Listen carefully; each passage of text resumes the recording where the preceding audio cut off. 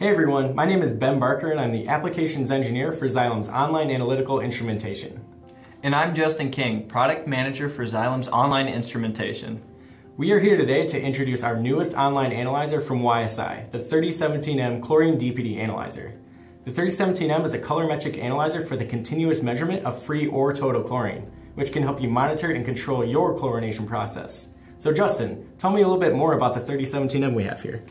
Yeah, so the 3017M was actually developed in College Station, Texas, and is manufactured right here in Yellow Springs, Ohio. Let's get into it.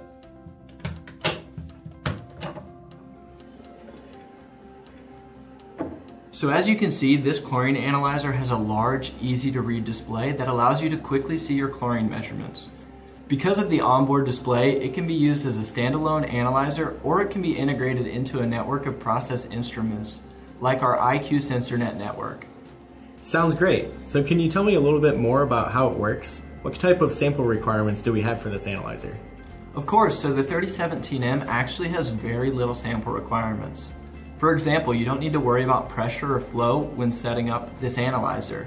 As long as you have a continuous sample flow within 3 feet of the instrument, the 3017M will do the rest. So here we have the peristaltic sample pump.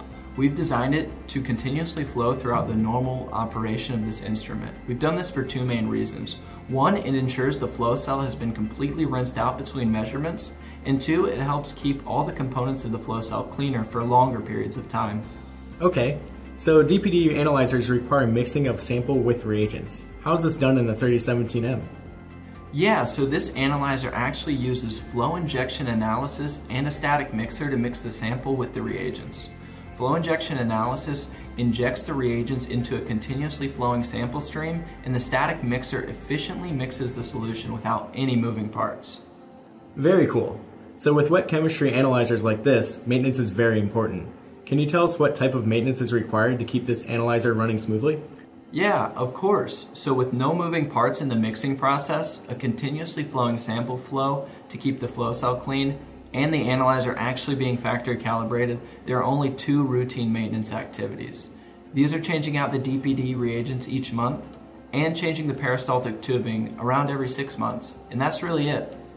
Okay, so how do we ensure this analyzer is reading accurately? Great question. So DPD analyzers are commonly validated by other chlorine measurement methods. This can be done with handheld colorimeters or various techniques used in the laboratory to determine chlorine residuals. What kind of accuracy can we expect from the 3017M?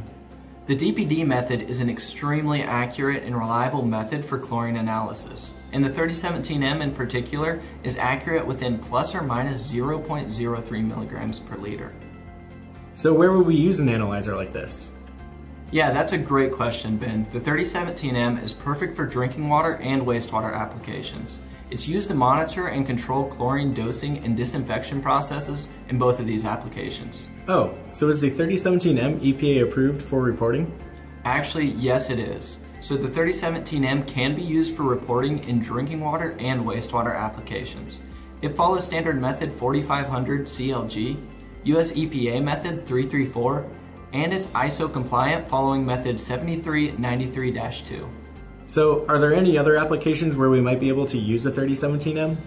Yeah, so this analyzer can actually be used in industrial applications for monitoring cooling tower disinfection. It can also be used to monitor aquatic habitats like zoos and aquariums. Well, great. Thanks, Justin, for that introduction to the 3017M. Can you tell everyone where we can find more information? Yeah, so for more information, please visit our website at ysi.com/3017M. Thank you for watching.